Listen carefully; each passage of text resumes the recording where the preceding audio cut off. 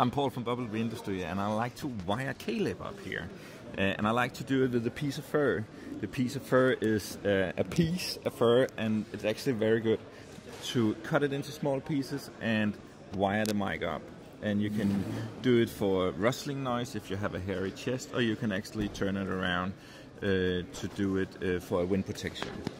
I used the invisible lav tape here and place the mic.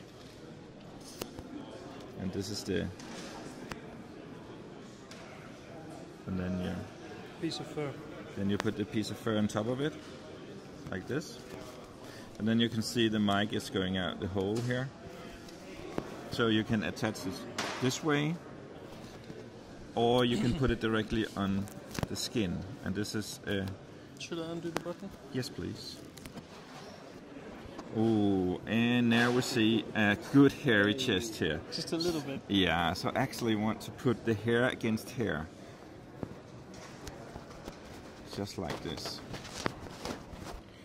And you can also cut small pieces of the piece of fur and put the double-sided tape on, and just put it just tiny up here and at the chest.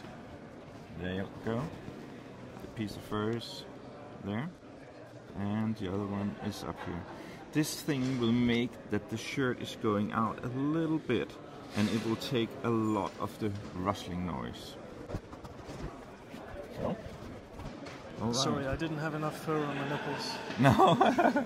Can you move a little bit? Yeah, moving around. Of course, it's a very tight shirt. How does it sound now? Yeah, cool. Thank you very much. And you can turn it around for wind protection as well, and put it directly on the skin. Okay, cool. That's very comfortable as well. I don't even notice it's there.